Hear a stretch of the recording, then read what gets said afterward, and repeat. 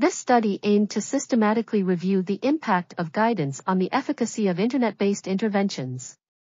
The results showed that guided interventions were significantly superior to unguided interventions in terms of symptom severity, completed modules, and completer rates.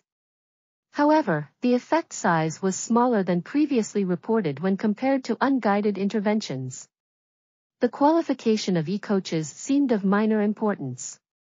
Methodological limitations need to be considered in interpreting these findings. Overall, the number of studies was small and mainly limited to depression and social phobia, restricting the generalizability of the findings.